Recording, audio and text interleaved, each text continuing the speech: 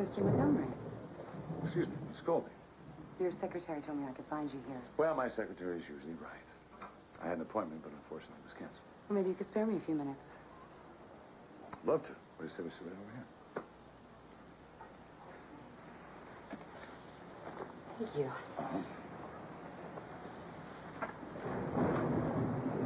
So,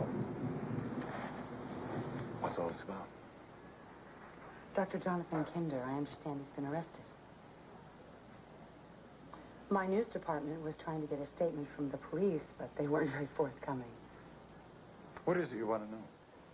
Well, for starters, why he was arrested.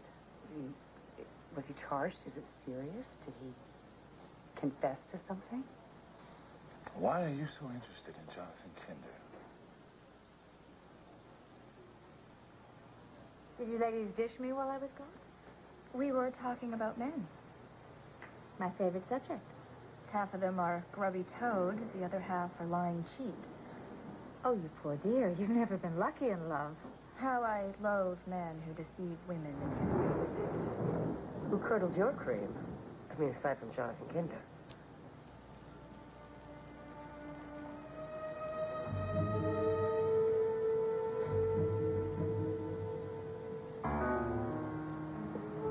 You're absolutely positive you want to get back with Dimitri. Why on earth would you ask me such an outrageous question?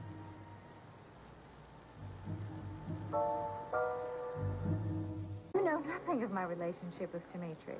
I know enough. Based on what? On that scene at the police station? Your ex likes to throw his weight around. No, he doesn't. I mean, maybe under the direst of circumstances. Some women are into being rescued. And you'd rather be toe-tagged and body-bagged? Have it your way. Dimitri's a hero. Let's give him the keys to the city. Throw a ticker-tape parade. Excuse me, where do you get off at having a judgment about anything or anyone? I mean, as a matter of fact, you were ready to kill Kinder. You stabbed him with that hypodermic needle. Ah, that's it, isn't it? Dimitri stole your thunder. You know, not all men are like Jonathan Kinder. Some of them can be gentle and loving and kind. You two want to believe in fairy tales, fine. But the boogeyman's going to get you if you don't watch out. Sage advice from a woman who cannot even remember her own zip code. Your memory, is it getting any better? It's coming back in fits and starts. I'll be walking the grounds on my father's estate, and out of nowhere, I'll remember a holiday dinner or a face from the past. Rechercher le temps perdu. Skye? Earth to sky, what is it? Something's coming back to me. Something big. My interest in Dr. Kinder is purely professional. Of course it is. A local story with national repercussions. It's a station manager's dream. Or maybe a station manager's nightmare. I saw you and Kinder with your heads together down at police headquarters. Yeah, well, I got the scoop of the decade. Then you don't need me, do you?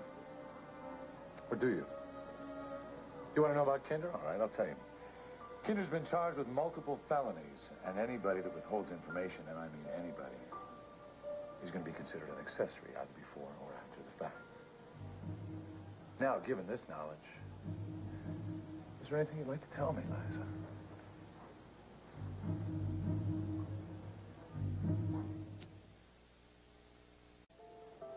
I'm in television. Yes, I'm well aware of your profession.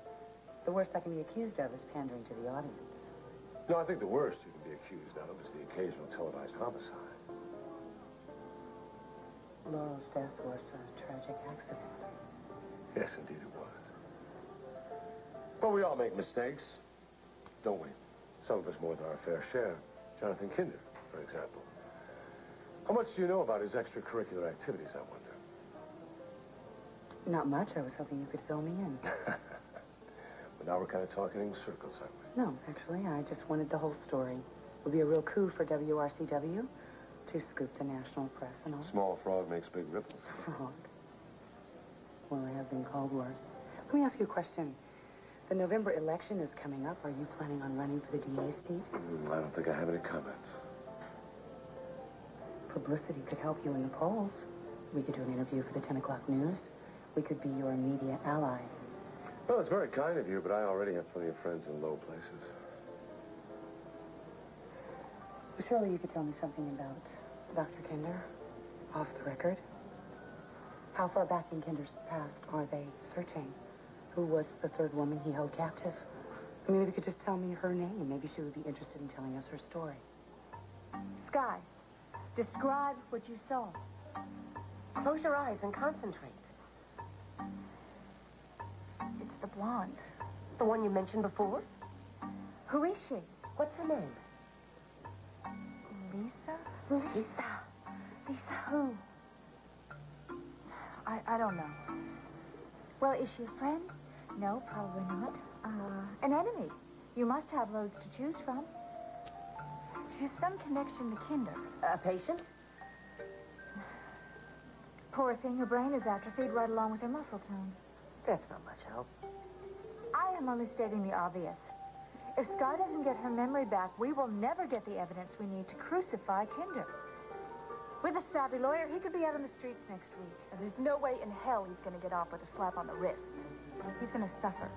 Big time. Then it's up to you, Skye. Deposited somewhere in your memory bank is all the information we need to put Kinder away for life. We just need you to put the pieces of the puzzle together. Believe me, I won't rest till the last piece is in place. For dinner tonight. Maybe pheasant under broken glass. Peasant under broken glass, followed by a Molotov cocktail. And I hope a nice big arsenic sundae for dessert. Oh, what fun we would have scraping them off the ceiling. I just remembered something else. What? I hate asparagus. Look, what about this Lisa person? Who is she? I'm not sure. I think I hated her, too. I'm sorry, Liza. I'm afraid all the details surrounding Kinder's arrest are going to have to remain confidential, pending further investigation. Further investigation? Yes. You know, like witnesses, accomplices.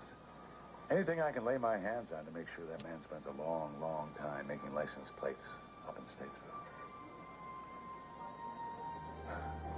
Something wrong? Ulcer. Stress.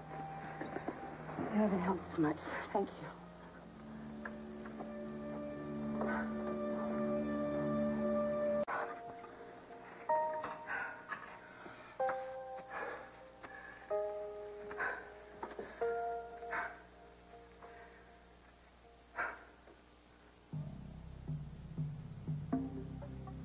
Wake her up.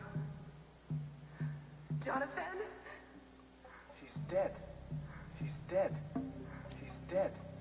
She's dead. She's dead. She's dead.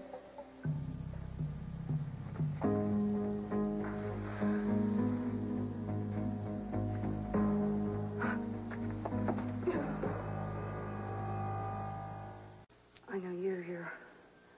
You're Tony. Skye.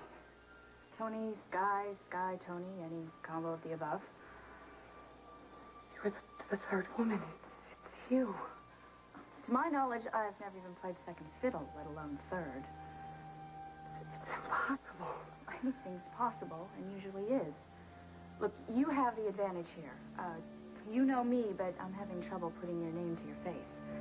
Have our paths crossed before, or has my sordid little tale of woe actually hit the airwaves? You do look familiar, especially around the eyes. Where do I know you from? What's the deal? I was afraid you'd fallen in. I didn't realize you two knew each other.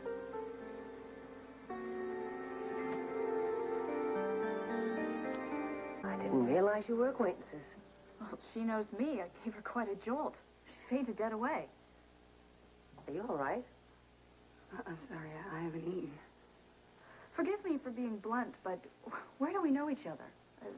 Who are you? It's Liza Colby. Liza Colby. Doesn't ring any bells. No, I doubt you two have met. I mean, you left Pine Valley way before you came on the scene. Did your mother ever tell you it's not polite to stare? I'm sorry. It's just, meeting you in here. Liza knows exactly who you are. Miss Nose for News is scoping out a story.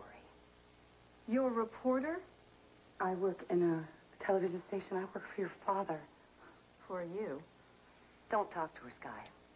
Anything you say may be taken out of context and used on the 6 o'clock news.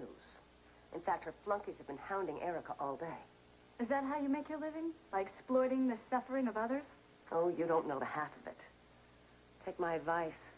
Give Ms. Colby a wide berth.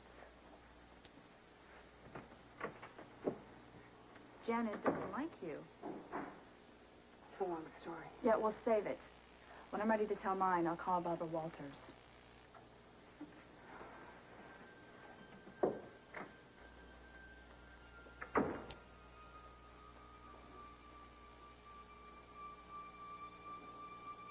Jonathan lied. No, I didn't kill anybody. I'm not a murderer. It was you. You're the blonde. I remember you.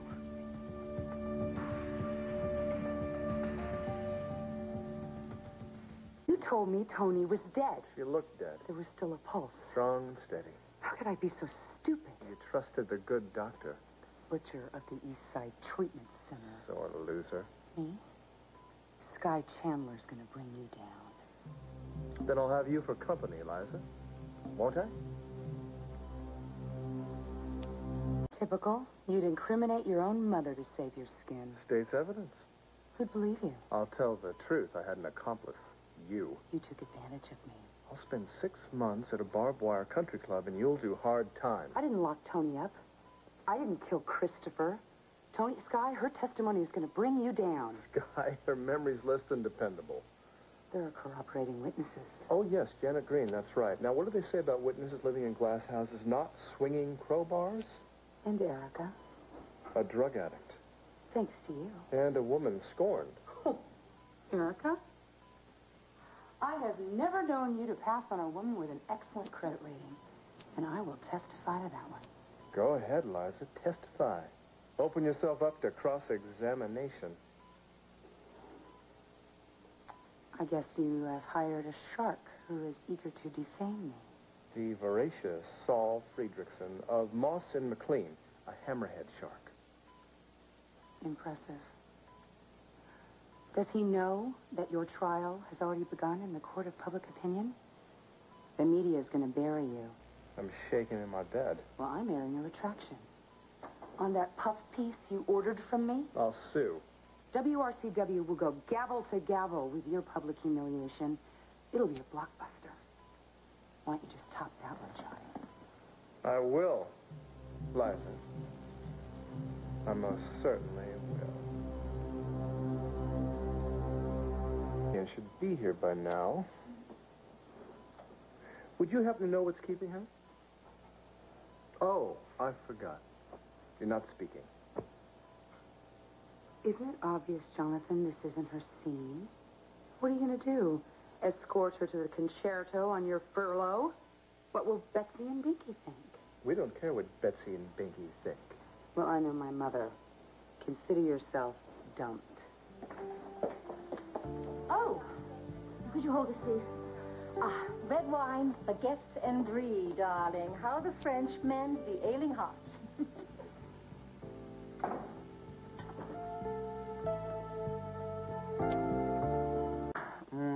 Marianne, you shouldn't have. You know, that cute guard insists on frisking me, darling. You hardly look much. I gave him some chocolate and bargained up to a strip search. Hello, darling. What are you doing? I'm ministering. Do you know what he's done? I've heard all about it, darling. It's all lies. Mother, he's going to jail. He's a murderer. Jonathan, what is she doing here? This is my ambush interview, courtesy of the Cutting Edge. Well, darling, if his health fails again, it's on your head, Liza. How could you be this stupid? I am not stupid. Oh, no, you're desperate. Is this really necessary? Look, ignore her, darling. Hormonal imbalance. You know, she's fighting her condition all the way. Excuse me. I am not pregnant. Are you sure? And if I were, Mother, why don't you keep your mouth shut? Why don't you keep yours shut? You're spreading lies about a decent man, Liza. Mother, he's going to exploit you. He's going to abuse you. Don't you realize you're in danger? Yes, yeah, I'm in danger of breaking free, of being happy for the first time in my entire life. Oh, I can't watch this happen. You know, where did this mother-hen complex come from, Liza? I let you make your own mistakes. Yeah, you did.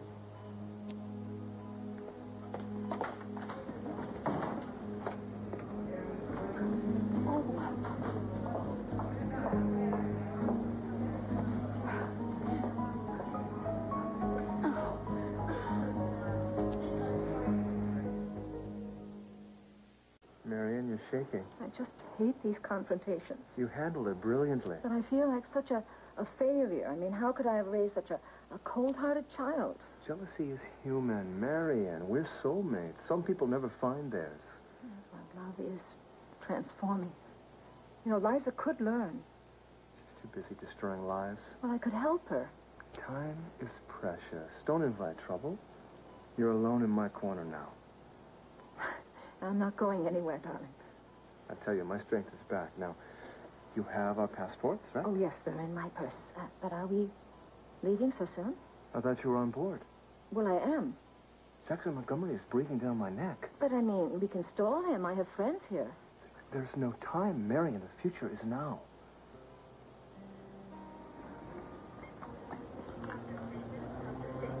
Dr. Claytor, this is Liza Colby. About the tests, I was just wondering if you might be able to refer me to a doctor in New York. I have business there. Oh, come on. It's a legitimate question. What was the first thing you ever bought? I think a fair. No, fair. Come on, you guys tell me. Dancing Queen. ABBA? Yes. A-Track? No, the pain is under control. I just wanted to be safe rather than sorry.